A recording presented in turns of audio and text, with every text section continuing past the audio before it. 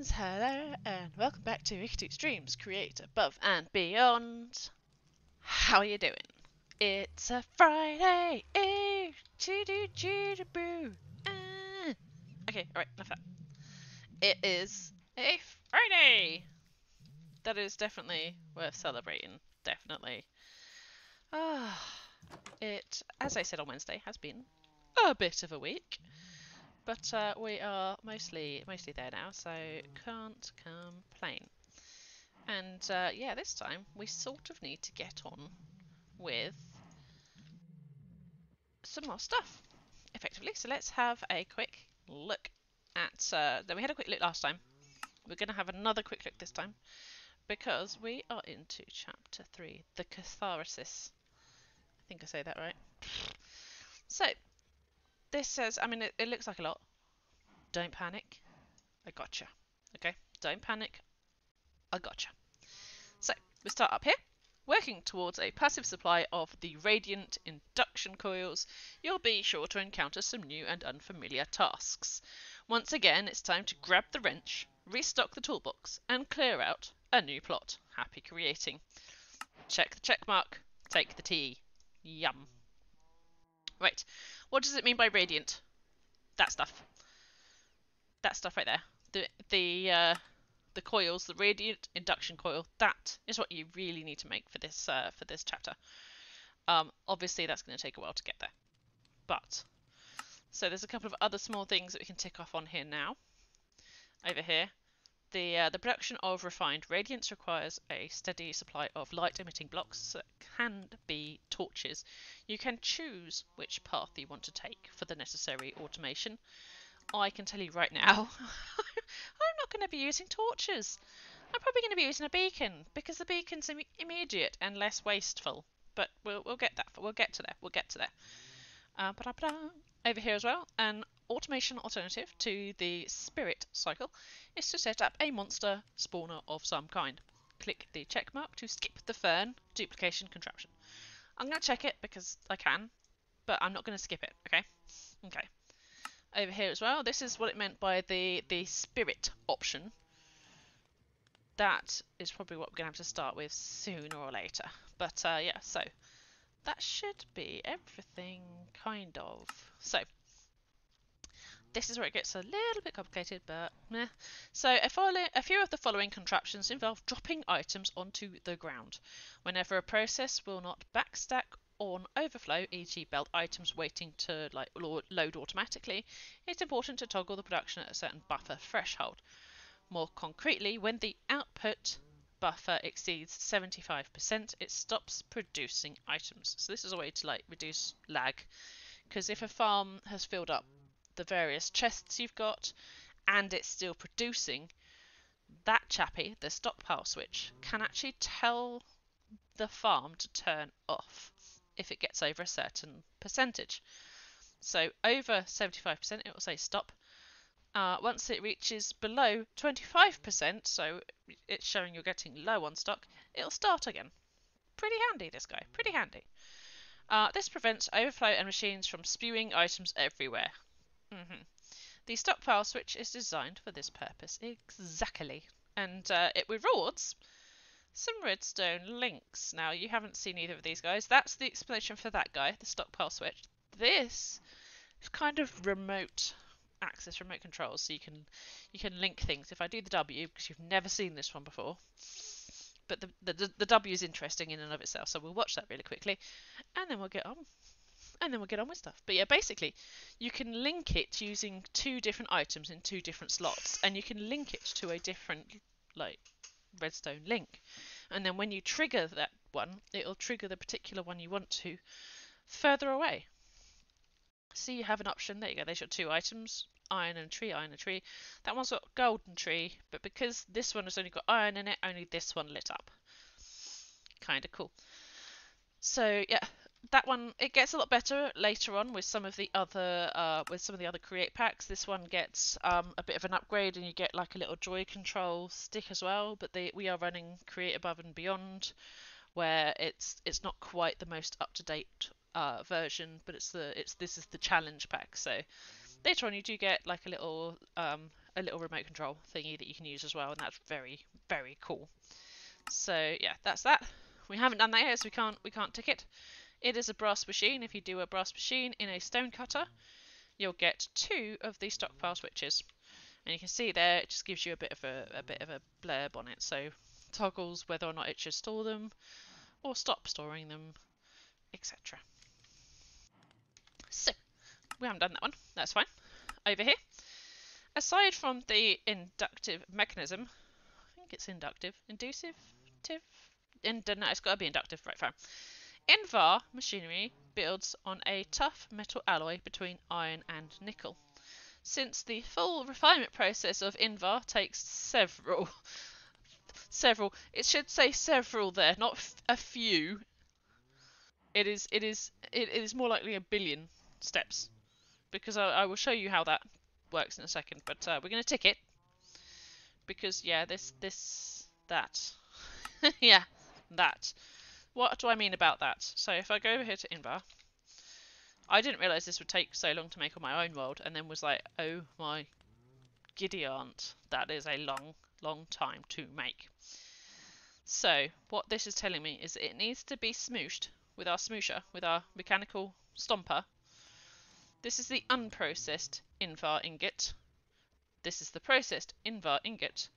This is telling me it needs to be squished 16 times for each ingot. Yep, you heard me right. I need to press that 16 times to get that.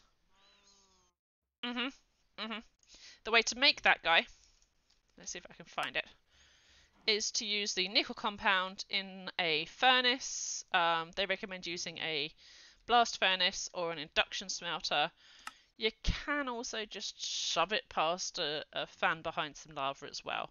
To make the nickel compound, it's a nickel ingot and some iron dust, which you already know how to make. That makes you your chappy that you then cook and then squish 16 times to turn into that. Yeah, that one takes a while. I didn't quite automate that on my own world. Maybe I will here, because I don't want to sit around and wait for it that long. What I did in my other world, to be fair, to be honest, is I attached it to one of these guys and just had a water wheel or a windmill just powering this and just constantly squishing it. And every time I passed it and it had already like upgraded, I just took it off again. So you don't have to build a line to do that, but I mean, yeah, I'm not going to do it on that like that on this world. So just no. Right. So that is all of the gumph around the outside kind of explained, and all of the things we can tick done now. So I think we either start here or we start here, but I'm not sure which one I fancy more, this one or this one, because this one involves exploring, and we haven't been exploring a lot. We've been building a lot, so maybe that's the option. So let's sleep. Let's sleep, and then we'll see what ferns we already have, because I know we found at least one. So not in there, not in there, not in that one, not in that one, not in that one, not in that one, not in there either. Okay, what did I do with my ferns? I thought I put them in safekeeping. I thought I put them in safekeeping. Ah, okay. Alright, so I have the blue one. I don't know why that was all requested again, unless it's because it's run out of space, which is entirely possible. So I want you to, please, give. Because yeah, we need to find each one of those, which means we probably are going to go on a bit of a hunt. There's my 2 slimy fern, and apparently all of my other bits back. You can't be full. You cannot be full. You're not full. Is it because it's only reading off of these ones and not those ones?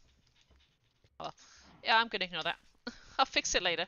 I'll fix it later, it's fine. Right, we only have the blue one. Yeah. I was sure we had the other colours somewhere, but apparently not. Yeah, apparently not. I was sure we had the other colours. Still, that just means more exploring. Oh gosh, those are dead. That's fine. We'll just make some more real quick. And then we'll be giggling all the way home. So let's have some iron. uh, iron from over here. I still haven't linked this one up, so just bear with me. Iron, there we go. We'll make 2 sets. Bop and bop. Hudja, right. So we need 100%. We need the 3 different ferns. So in order to produce gunpowder, bone meal, and ender dust, the peculiar slimy fern can be used as an alternative to monster farms.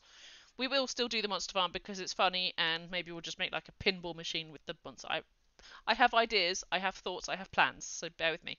This is, however, quite fun to do as well. So, roam the lands for a bit, which is what we haven't had the chance to do in quite a while. So we're going to roam the lands and look for the egregiously honestly, the words in this. I mean, feel free to Google that one. Vibrant spots of colour in the vegetation. Don't forget to bring a pair of shears, which is what we've just done. So, we are looking for colourful things in the world, which I believe that's one of them there. I think we have this guy already, but so you're looking for something that looks a bit like that. It's colourful. It's probably a colour you wouldn't expect on the map, such as that guy there as well. So that one's one that we've already marked up before. That's the dungeon that we don't dare go anywhere near. Well, we probably do dare. I think that was also a dungeon.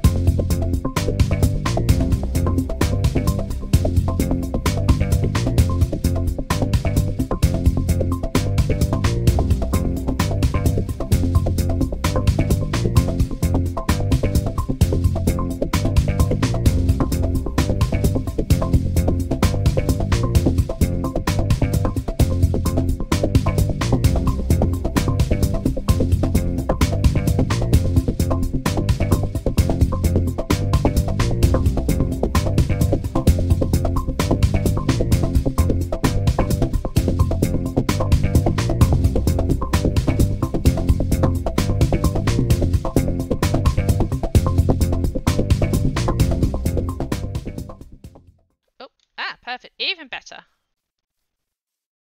Even better. We found ourselves a hobbit hole. So these gorgeous, gorgeous little hobbit holes. I do recommend using them when you find them. And we'll have a look, see if we're lucky. Are we lucky? No, we're not. Oh, wait, no, we are. Ooh. Okay, shove those in there for now. We are lucky. So hobbit holes, these little guys, these little mud mounds. Out the way, flower. That have a door and some bits and pieces and usually some windows. They're usually quite distinct. Like you'll notice them more often than not if you see the window. They are good emergency bolt holes for craft station, furnace, bed, and this. So, for those of you that have played Minecraft before, you're probably going to recognise what this is. For those of you that haven't played Minecraft before, this is, and you have to be careful because sometimes these are infested blocks, so you have to be a little bit careful. But this is a pre-made villager breeder thingy, because you have a regular zombie here, and a infected zombie here, it'll also give you everything you need to fix him. So the golden apple and the splash weakness. I never really bother fixing them at this point. I just nab what I can, which usually is the things that I don't want to make, such as the brewing stand. And the duck, because why not? And possibly the frozen heart, because, you know, again. There we go. There we go. So yeah, these things tend to be quite good, but I do warn you, these bricks sometimes are infested. Just be careful if you start breaking things down there.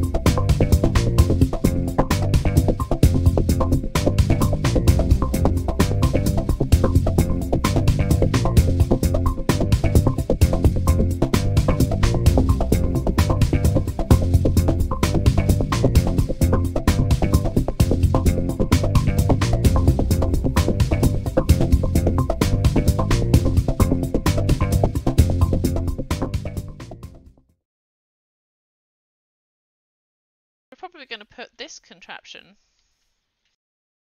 in this sort of space. I feel like this sort of space makes sense. And that guy's still going around. Fine. So if we... Yeah, let's use this space. So if we take one of the demon fruit and toss it onto the ground. That is the spirit fire. That is the spirit fire. And you can see I've still got plenty left. So yeah. Now, if we take the leaf and toss it in, you'll see there that one leaf got turned into a fern. Job's a good one. And if I take that fern and cut it, you can see now I've got 2 leaves for the price of 1. That is how you do it. Now, as you can see, the fire's gone out. The fire has gone out. So what I'd recommend is you grab a nether block.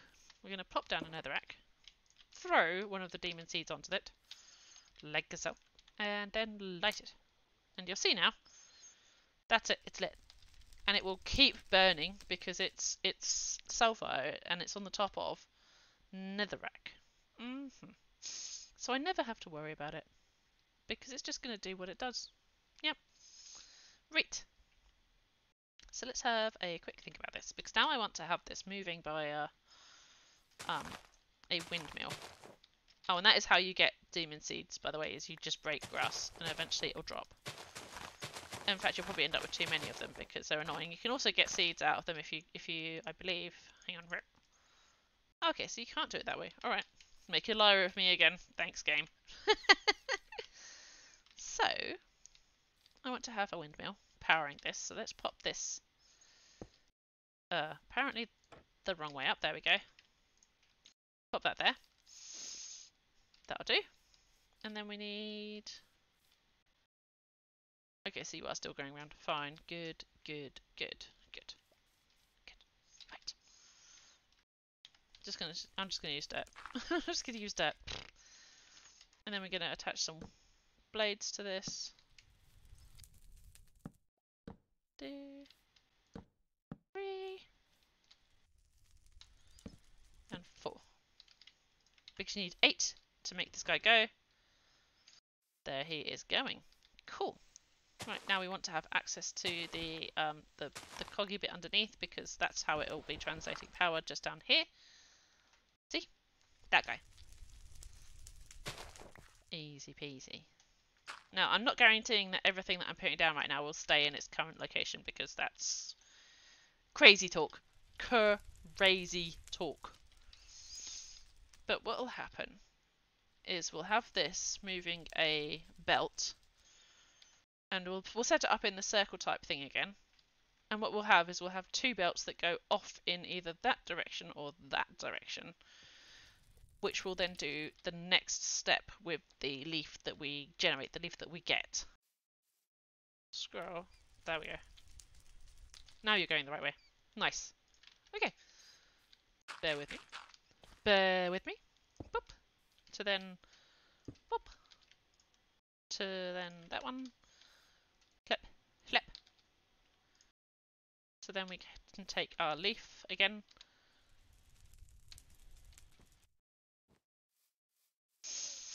Because it should pop off and hopefully get on this square. This square. Nice. Okay, that's the first half. So, turn you around. Attach you to there. And then... And I wonder if I can actually just attach that there like that. Because then we put that there. Water shouldn't be able to get too far away around this.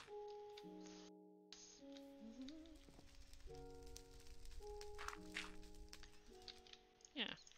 Water. Which makes that move, but doesn't flood out everything else. Lovely. Hang on, sleep, so you can see what I'm doing. One there, and then we put a shaft. Hup. Oh my goodness. Okay, that looks like it's probably too much, but let's see. Leafy boy.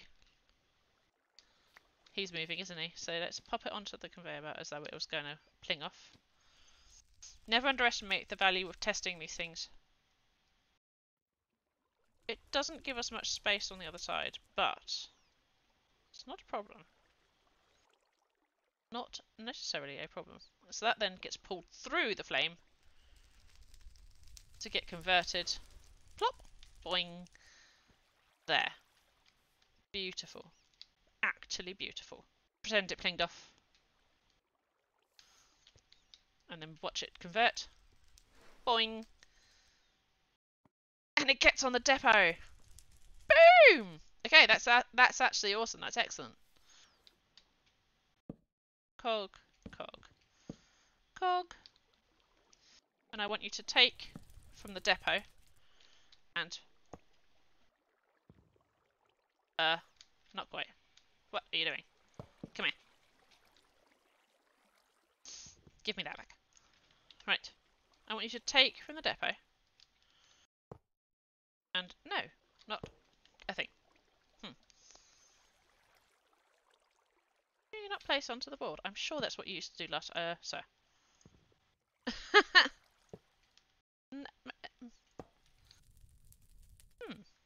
I'm sure I've done that in another game.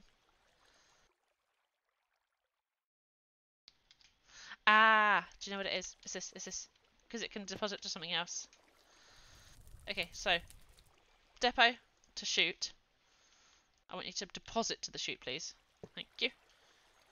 Right, now let's say that guy plings off of here and gets onto that square, which then gets converted in the purple, which apparently is pulling me somehow. I don't know how. Converted, lands on the depot. Hand grabs it, should then place it in the chute, which should then place it onto, yes, the chopping board. Haha. Then all we have to do is you, sir, need to choppy chopper. Chopper chopper. And then apparently it's going to fall right into the water. Helpful. I might have to take that water wheel down slightly. Because that's not helpful. Depot. And then we're going to go flah, like that. Lovely. Lovely. Because then what happens is, if I boop, and give that back to this machine again, put the fern down. Thank you. Take the saw. Take the knife. It got onto the depot. Look at that. Like a boss. Like a boss. So, I now want you to take items from the depot. And I want you to place it onto the belt. So, deposit to the belt, okay? 2 of each on both belts, it would work. Okay, hang on. 2 of each on both belts would work. So, that, wrong way around, again. Behave. There. Right, pick up the knife, thank you.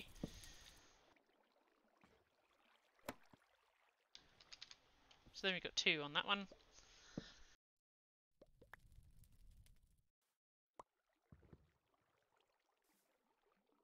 And 2 on this one. Like so, 2 and 2. Lovely. Right, so then we go green.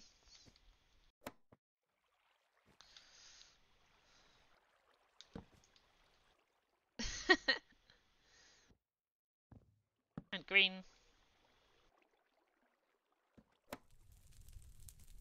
And those shouldn't clip to that depot because it's still got it. There you go. Which means this should put it on one belt and then the other belt. 1. And I'm going to manually take it off of here for now because I don't want it to go around. And then the other. Perfect. Look at that. So then you've got that going around. And then finally, the blue. The blue. And it'll put it on this one, and then that one. Or that one and then this one. Either way. Right, that is the machine loaded. That is the machine primed, as it were. Because these will plop off. If we wait a day. Go boing. Go boing. Come on. There's a good boy. Come on. There we go. And it should then pull it through the fire, so it'll convert. Lovely. And then there's 2 there. It'll take it off and chopper chopper. When it takes the knife off of the board. Behave yourself. And then it's got 1 slimy fern and 1 in the chute, so it chops. Now there's nothing in the chute and 1 slimy fern there. The purple, this purple should get on one. The next purple should get on the other. That should be this line. Meanwhile, that green one over there is just about to convert. Boing. Meaning this is working. Yeah.